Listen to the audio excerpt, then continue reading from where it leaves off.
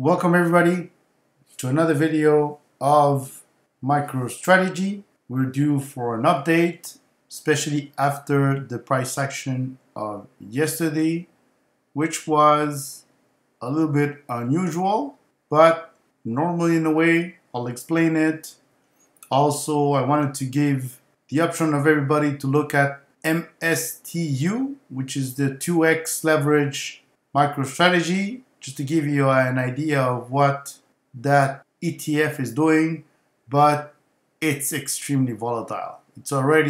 We're already in champion level of volatility, but with MSTU, it gets crazy. So what happened yesterday? Yesterday, we saw one of the biggest corrections for MicroStrategy in a really long time, but it was normal. It was normal. Why? Because we had this whole huge run of green days here, and then we had to come back. Same thing here, as you can see, we extended, moved away from the trend, corrected a little bit, pushed a little higher, and then corrected hard to the trend. And then the same thing here.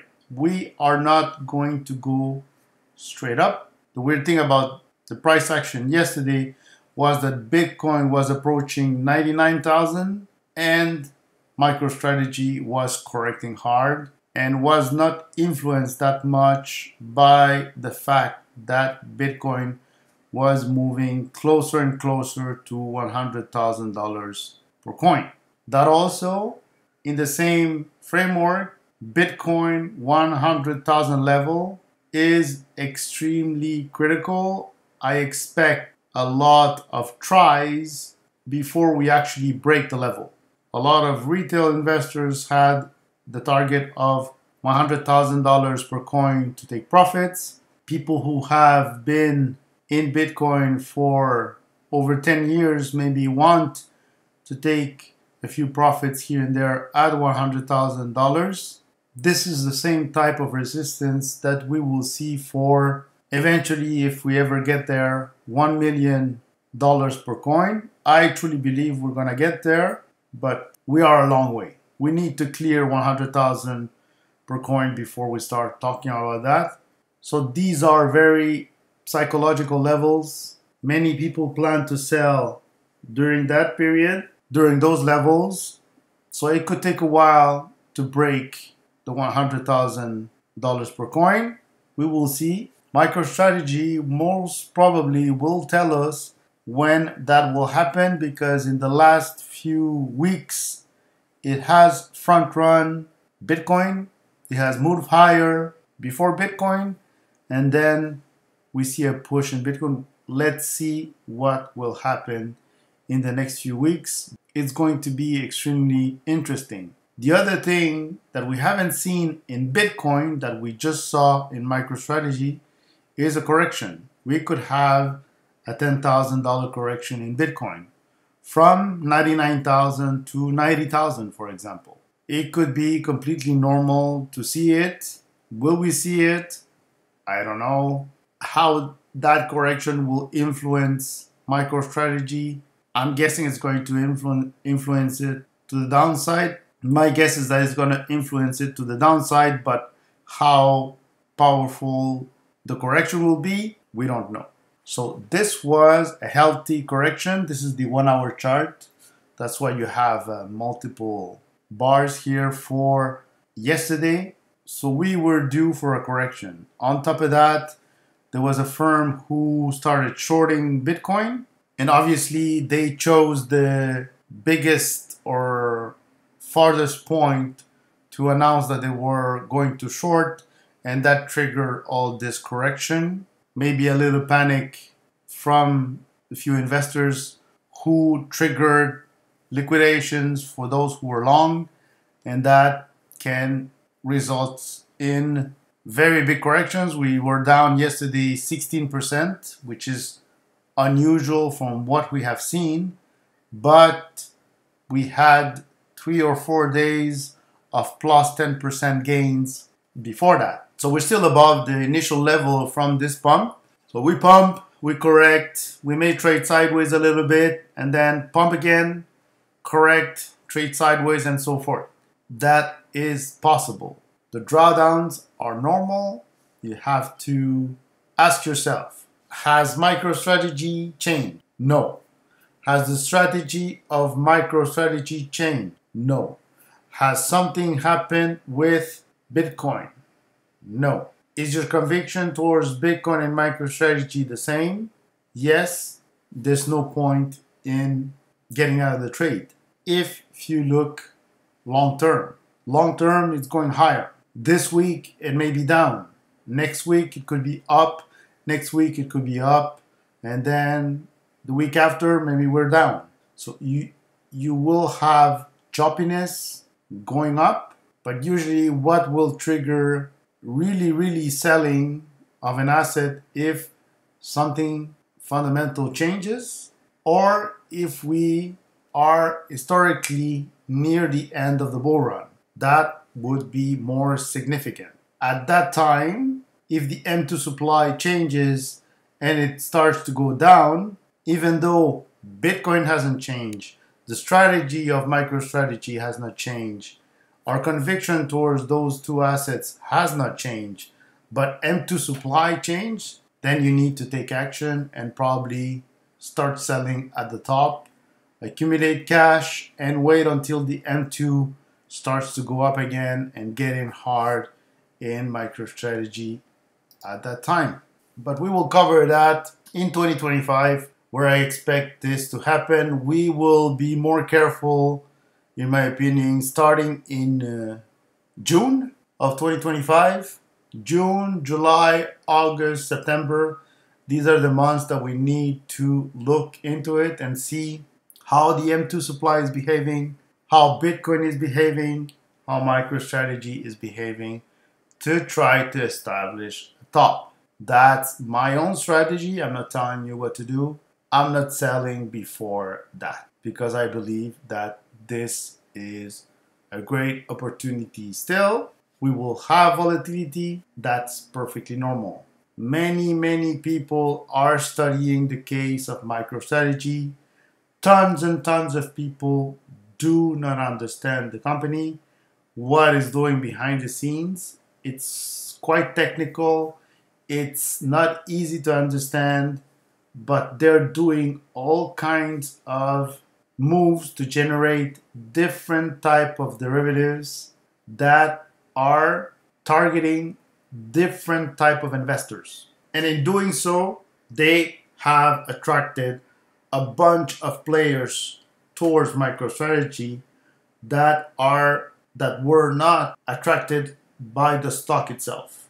They are attracted by the derivatives coming out of the asset, of the stock. So some people will like the stock, some people will like the derivatives products, and that's how you balance all the attention that MicroStrategy is getting. With an asset that is exploding in price, it also attracts people who want to short the stock. That is normal because they say this thing cannot go up forever. At one point, it will crash. It could be a bubble.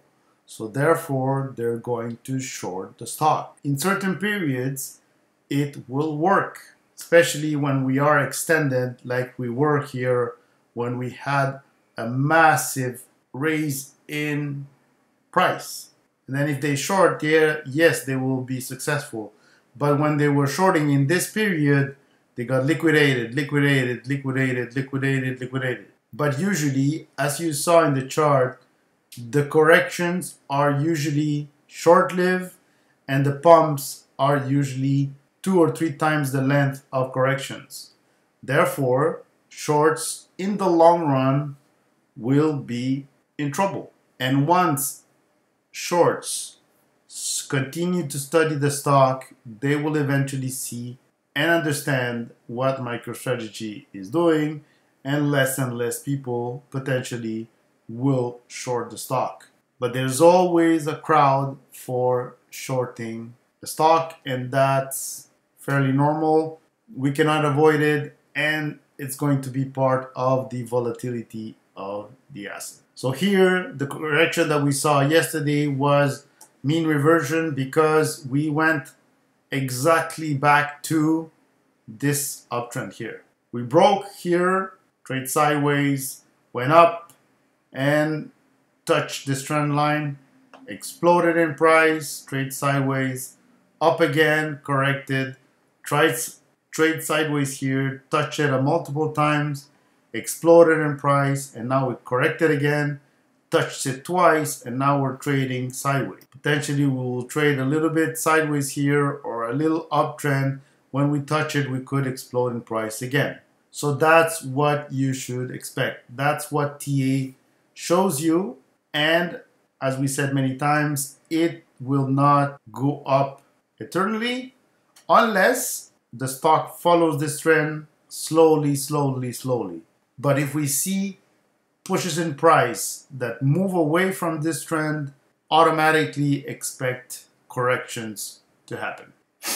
On the 4-hour chart, the thing that I wanted to show was the change in trend. So you see here from $112 up to 227, we follow this trend line, who was quite less volatile than what we have seen recently.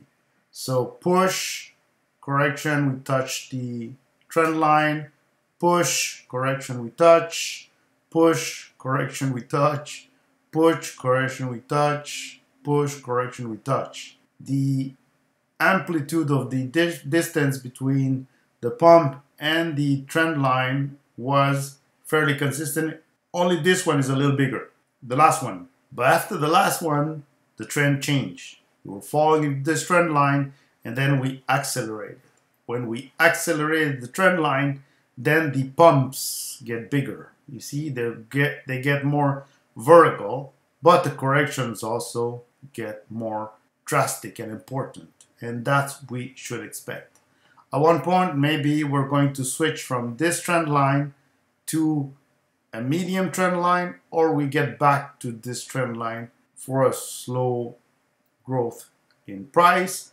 But as we are part of the exponential phase in Bitcoin, my guess is that we're going to stay in this trend line for a while, but expect again high volatility.